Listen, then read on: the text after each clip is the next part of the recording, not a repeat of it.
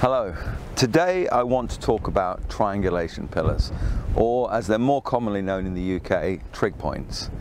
Now, you can find trig points in every country in the world, but how they're constructed, what they look like, even what they're called is different in every country. As an example, in America I think they're called trigonometrical stations. In Australia they're just called trig stations. South Africa would call them trig beacons, and in France they're geodesic stations. But regardless of what they look like or what they're called, you can use those trig points, these enormous big lumps of concrete, to actually create an exact map that will precisely measure every corner of a country, you know, down to the millimeter. So today I want to go over how that's actually done. Now, let's start from the beginning. Before you can create a map, what you need is a baseline. A baseline is just a precisely measured distance between 2 points. As an example, in 1937, the Ordnance Survey measured a distance of just over 11 kilometers along the Ridgeway footpath in southern England that later became known as the Liddington baseline. Now, that baseline then had 2 trig points, one at either end, and that was extended outwards to make a triangle. So another trig point was added. Another triangle was added to each side of that first one, and these triangles kept continuing outwards until every section of the country was covered. There are a lot of websites that will tell you just what I've said. There are a lot of videos that will tell you just what I've said, but nobody actually explains the process. How do you create a triangle that may be 2 or 3 miles on either side? You can't stretch a tape measure along it. So that's what I want to do today. I want to go through the actual process of triangulation and how you use, as I said, these lumps of concrete to map an entire country. I suppose the first thing to go over is, what exactly is this? Is it just a lump of concrete? No, it's not just a lump. It is an extremely precisely positioned lump of concrete. And what this was for is this would use as a base for a theodolite, and a theodolite could best be described as a telescope with an inbuilt protractor, so that you could look through the telescope and take very precise angles from an object that was a long way away.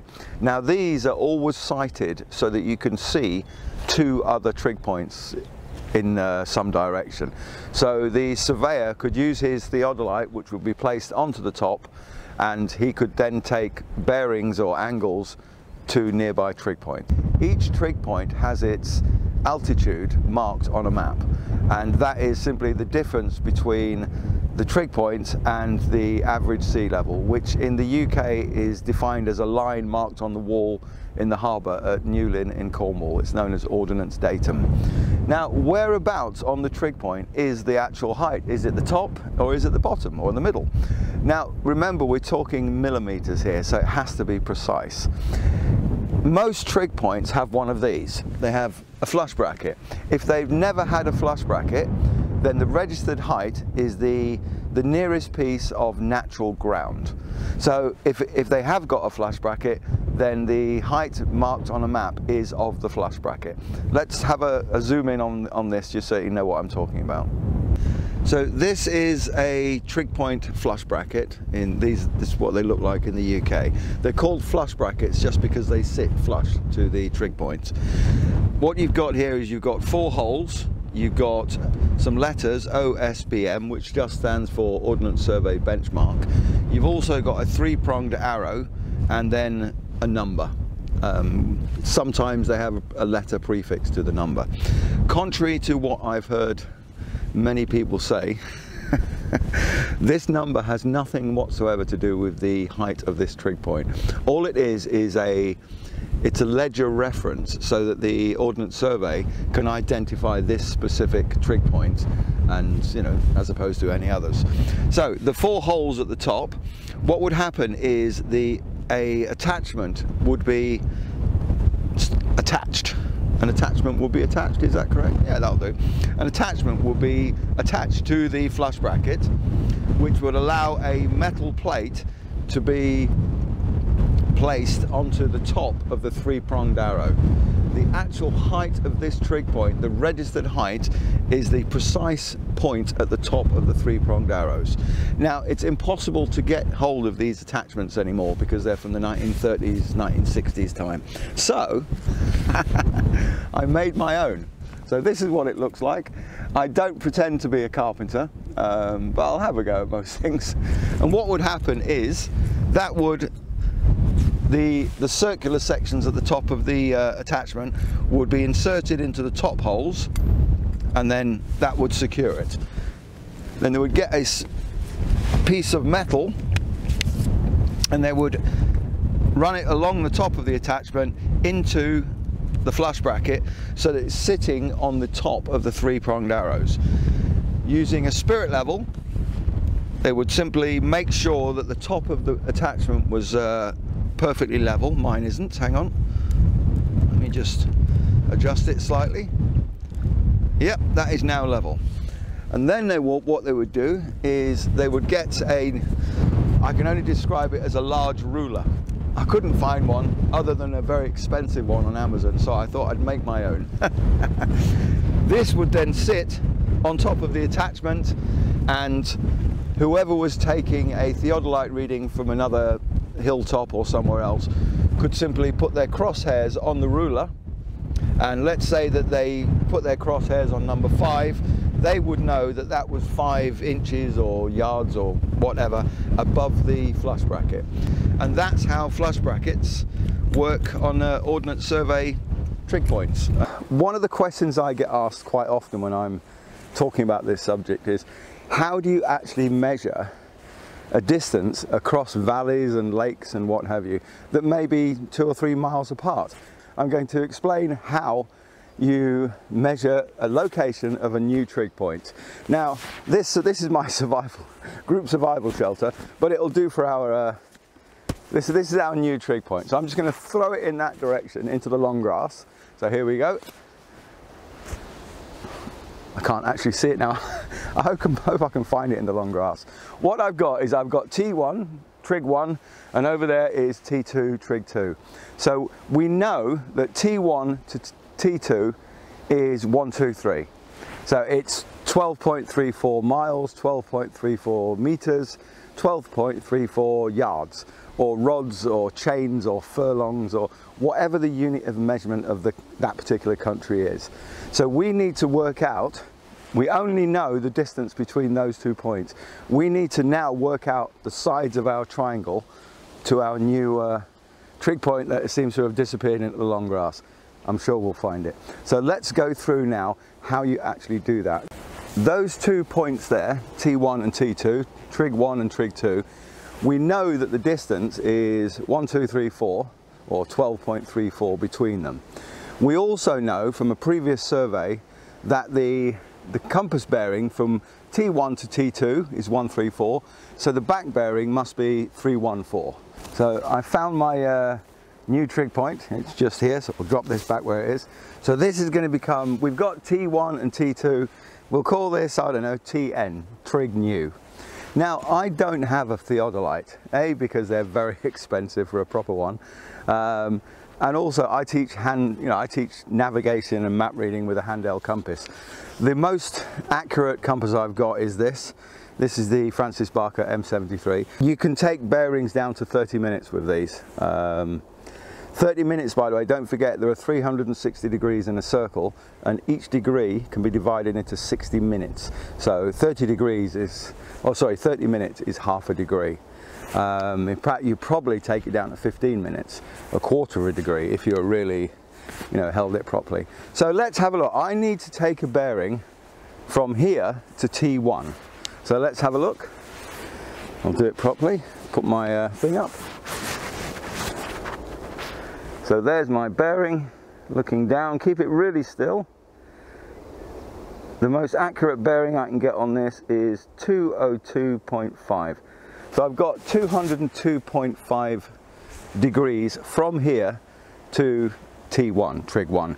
Now, I remember that the bearing was 134. So the difference between 202.5 and 134 is, hang on, I should have got a calculator, 68.5 degrees. So I know that the angle of the triangle from this point here to T1 is 68.5. So I'm going to do exactly the same to T2, and then we'll go and draw it on our outdoor classroom board. So here we go.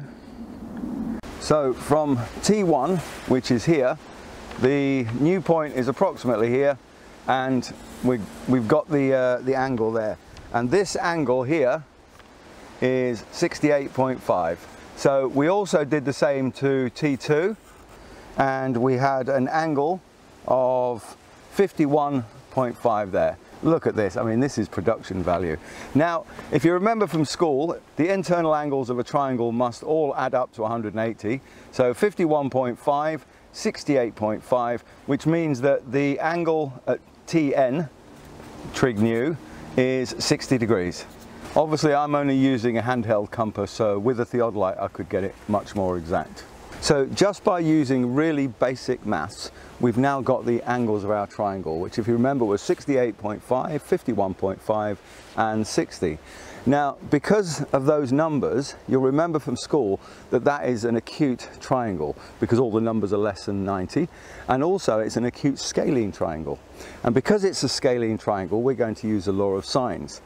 But unlike when I was at school, nowadays, the modern days, we can actually use a calculator on a mobile phone to actually work out the distances, because with those angles and that one side of the triangle that we already know, we can use the law of sines to actually give us the distances from this point here to the other two trig points. So we know all the angles, so what we've just calculated, we need to calculate the distances between the trig points. So here's T1, T2 and T new. So if you remember, what we need to do is we know this distance, 12.34. So from that we can do, let's have a look, 12.34.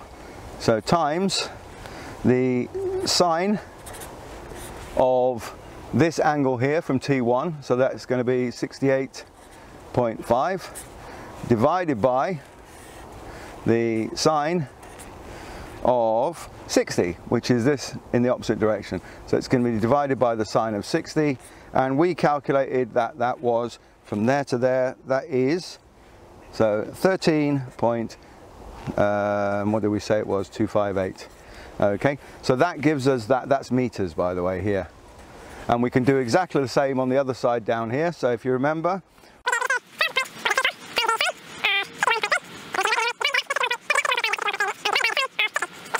we calculated that that gave us 11.15 meters. So we know that this one was 12.34 meters. So we've now got the distance to our new trig point, which is here, from these trig points here. So we now know the exact distance. I mean, obviously, as I said, if I had a theodolite, it'd be a little bit, it'd be a lot more accurate, but this will do with a handheld compass. So we've got the distance in meters between all the trig points. Now, what about the height, the altitude of the new trig point? How do we know what the altitude of Tn is? Well, we know the altitude of the trig point over here, so we'll call that T1, yeah, and we know that the flush bracket is, I don't know, 3 foot off the floor or 1 meter. So all we need to do now, let's say it's slightly lower than T1. So there you go. Now using this triangle, we can calculate the lengths again, and that will calculate this. So I won't go through it, otherwise the video will be too long. But basically, if we know one point and we know this point here, we can actually calculate these 3 angles again, and that will give us all the different sides. So x will be the height, and all you do is it will be x plus the height of T1. So x plus T1. It's like an algebra lesson, this, isn't it? There you go. So that's how we work out the maths. So is knowing all this going to make you a better navigator, better at map reading, better at finding your way around the countryside? No, it's not. I just find it interesting, so hopefully you do. So next time you see a trig point, you'll know that it's not just a big lump of concrete, and you'll know exactly why it's positioned where it is and also how it's used to create a map of an entire country. So thanks for watching.